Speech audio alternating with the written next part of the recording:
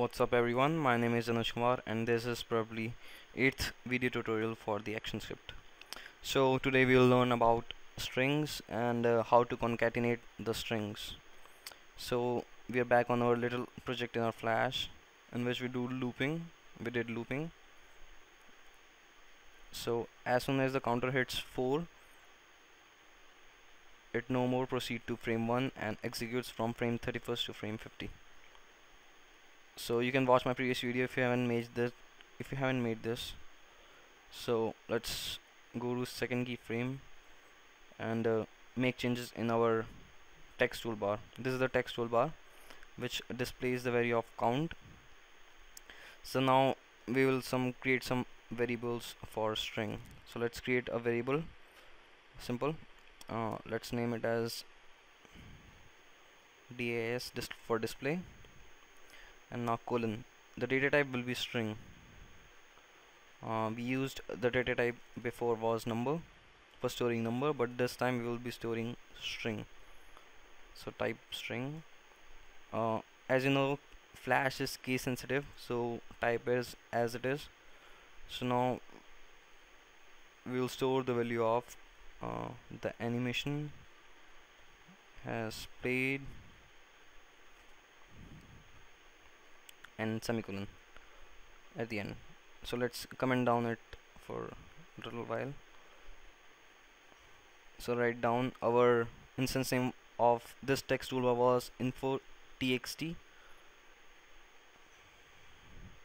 So write down info_txt dot text, just as above we wrote. Now instead of this we will write down this variable name, which was dis and semicolon. So let's control enter.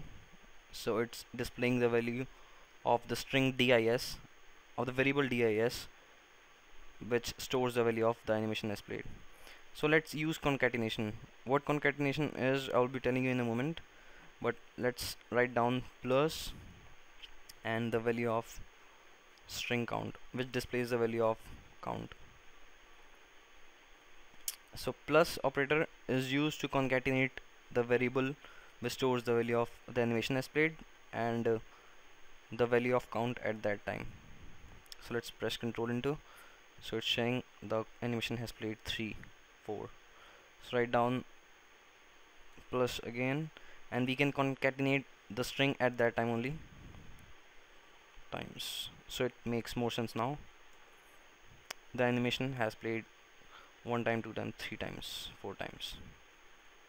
Okay, or you can simply just comment this down and write this in a single piece without the use of this dis variable. So it makes more sense now.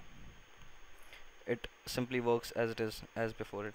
So it's really simple. We can just delete them both. So it's really easy. Info.txt, the instance name of our text toolbar dot text equals to the animation is played, which is written in double quotes. Plus is used for concatenation of two objects, and that's it. So thanks for watching the video. Please do subscribe and watch my other videos too, and don't forget to follow me on Facebook. The link is given in the video description below. Bye bye.